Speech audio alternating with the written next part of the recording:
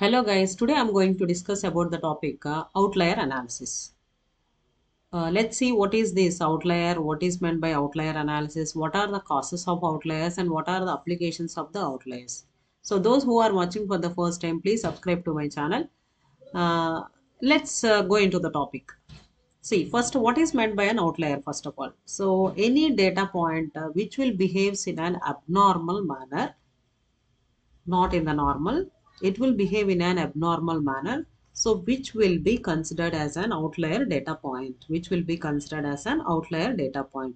So such objects which are grossly different from each and every point will be there which is different from the other data points or inconsistent with the remaining set of data points. These are called as the outliers. These are called as the outliers. So generally, suppose if we take the example of the students, few students will be there who will behave in an abnormal manner, or few will give respect to the students. If 90% of the students will give respect to the faculty, means few students will be there who will behave in some different manner.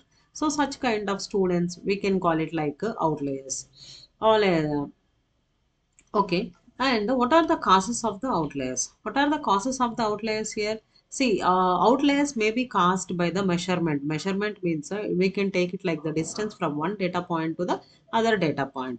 And one more thing is, it is another cause is we can consider like the execution errors. So while executing, if we are going to get some different kinds of errors, means that is cause an outliers. So many algorithms will be there where we will try to minimize the influence of the outliers, or we will try to completely eliminate these outliers.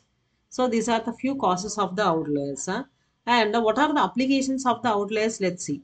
See, applications of the outliers, we are having few applications are there here. That is the credit card fraud detections and telecom fraud applications and customer segmentations and medical analysis. See, what is this credit card fraud detection? Credit card means generally if you try to swipe any type of videos, any type of credit cards, sorry, if you whenever you are swiping the card, the normal customer he use it to swipe for amount between 5k to 20k or like that. But if he is a fraud, means he will try to make the billing nearly to 1 lakh or the 10 lakhs, like that he used it to use the credit card. As that credit card is not belongs to him, he can use it in whatever the way we want. So basic behavior of the normal customer and the fraud customer, we will try to analyze it, and we will consider this particular abnormal behavior of the fraud as an outlier here. So this is one example of the credit card fraud detection. And telecom fraud detection, like telecom fraud detection, from the telecom also we are having many number of calling records are there, and a few will be there which are anonymous calls will be there, and a few calls will be there. Normal calls means just we will speak up to 5 minutes, 10 minutes or 15 minutes, and there are few people will be there who will be speaking for more number of time. Such type of call records we will try to analyze it, and we will be considered those things as the telecom fraud detections. And customer segmentation means we will try to find out the buying habits of the customers here. What type of customers will be there who will be frequently purchasing the products? That means there are people who will purchase regularly, there are people who will purchase very irregular manner, there are people who will not purchase any products even during the complete year also. So like that we will try to make the segmentation of the customers based upon their purchasing habits. Next one is the medical analysis. What is this medical analysis? Medical analysis means, see, if we are having any diseases, suppose what we will do, we will go to the doctor and we will try to take some reports, and we will try to analyze the few things here. So here there are few cases will be there where it will show some abnormal behaviors, like the response or the reports will be completely different from the normal persons. If anything is deviated from the normal values, we will consider like these things will be as an outliers. So in almost all the applications, we will use these outlier analysis. But how this outlier analysis can be visualized means, with the help of some of the BI tools, business intelligence tools, we can report these outliers like this. See, if you see this particular example, this is one cluster and this is the another cluster.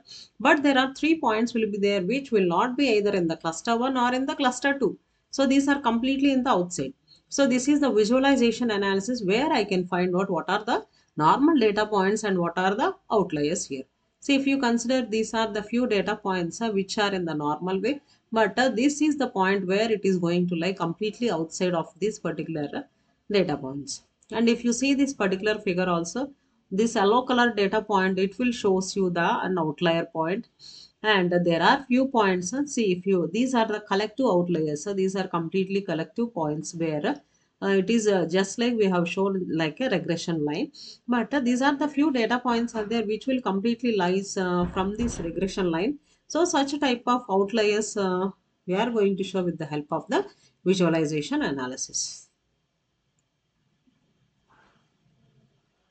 See how many types of visualization approaches are there to find out the outliers in our given data points. See here, given n number of data points are there and k expected number of outliers are there here. So if I want to find out what are the top k dissimilar objects in my given data set, first I have to define what is my inconsistent data. So I have to remove whatever the noisy data is there in my data set. I have to remove my noisy data and I have to define what is my inconsistent data here. And I have to find out what are the residuals in the regression lines and what are the difficulties in the multi-dimensional data or the non-numeric data. So I can mine the outliers based upon the visualization based methods. What are those visualization based methods?